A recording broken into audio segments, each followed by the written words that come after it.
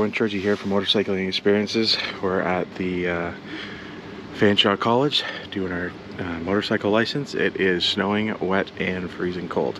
So today should be a fun day. We'll see how the gear holds up. Scorpion jacket and the Shoei helmet. And yeah, we'll see you guys in a bit. Completed the first little section. I don't know if you can see or not, but it is still definitely snowing. We had a full-on blizzard about an hour ago. And yeah, we've been doing a lot of pushing. Okay guys, sorry my battery died. So yeah, first session done, a lot of pushing, low speed cornering, braking, things like that. Still definitely snowing, but not as bad as it was an hour ago when we were in a complete blizzard. Could barely even see. So yeah, that was pretty grueling. Not in the best shape of my life, that's for sure, but yeah, we got through it. It's pretty fun. And yeah, look forward to the rest of the day. We're on our lunch break right now. Yeah, we did basically first gear driving through the parking lot. But before we got to that point, the first exercise of letting out the clutch into the friction zone, I dumped the bike. I dropped it right on my leg. I went probably 8 feet, kind of on the back of the bike, out of control, flipped right on top of me. I broke the bike and they had to put it back in the garage. Yeah, I'll tell you, it was a little scary, to be honest. I didn't hit my head or anything, so that's good. But yeah, I'm in the car now and we're gonna have lunch and warm up a little bit. And yeah, we'll keep going in about an hour. Day one's done. Wow. Yeah, it was about 1 degree. Huge snowstorm, wet on the ground, obviously. This afternoon, I think it went up to 2. And the snow stopped, but still cloudy, no sun. I'm beat. I haven't been this cold and tired in a long time. But got through it, and I think I did pretty good.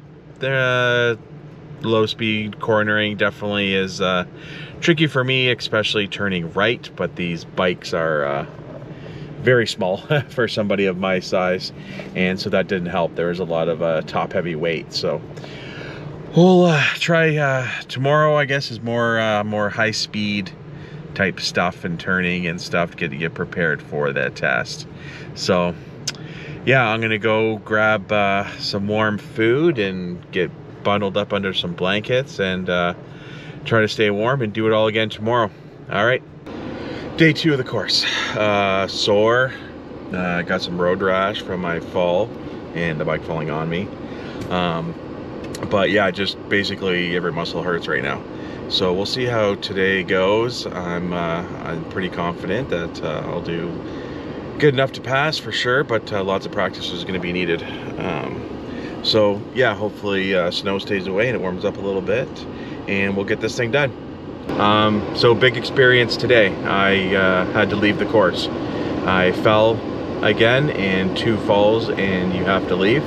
We were doing a traffic simulation, and one of the really slow speed kind of roundabouts.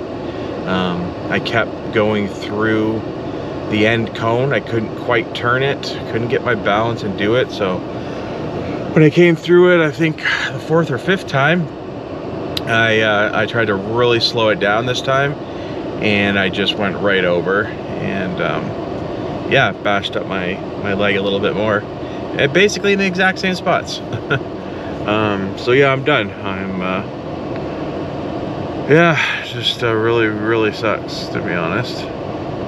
But you know, it's I know people say it's an excuse, but the bike that I was riding is you know, for someone that is the size that I am, I was never really balanced on it, to be honest. I always felt like I was gonna fall over. The whole thing was not fun whatsoever. I was constantly worried about it. I was over top of the bike and like on top of the gas tank, and just was never really that great on that bike. So